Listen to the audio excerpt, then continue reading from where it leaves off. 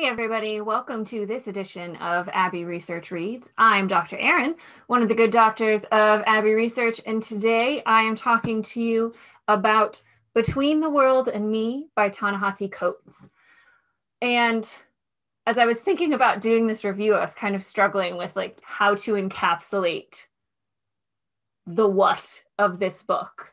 It was published in 2015,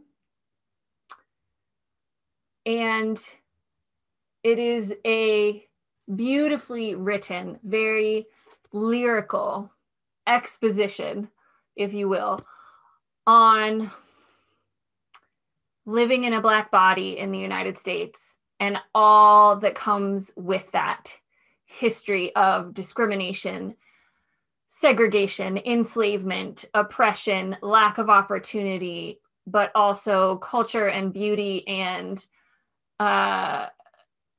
creativity and art and all of the things that make up being a human, but specifically being a Black human and a Black man in this country. It's won all the kinds of awards that you could think of. It is one of those books that I will always have on my shelf and will always go back to. Ta-Nehisi Coates has been a person that both Dr. Kristen and I listen and learn a lot from as we unpack our whiteness and explore our racism and work towards being anti-racist people.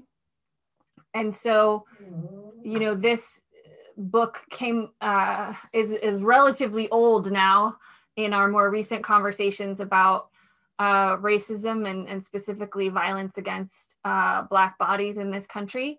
But it is always important for that reason and should be included in any list. If you are looking to build your empathy, which is one of the things we try and do with these Abbey Research Reads, Between the World and Me is a fantastic place to start.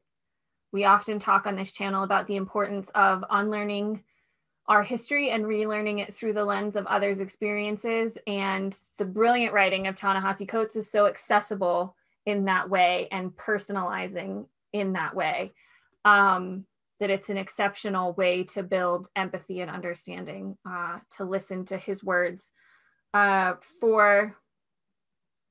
directed mostly to his son, which is a profoundly inspiring and also sad reason to share the stories that he does share. So find it at your local bookshop or buy the electronic version, however you would like to access it, listen to it being read as a book. And we cannot recommend it enough. That is all for this Abbey Research Read. We'll see you guys next time.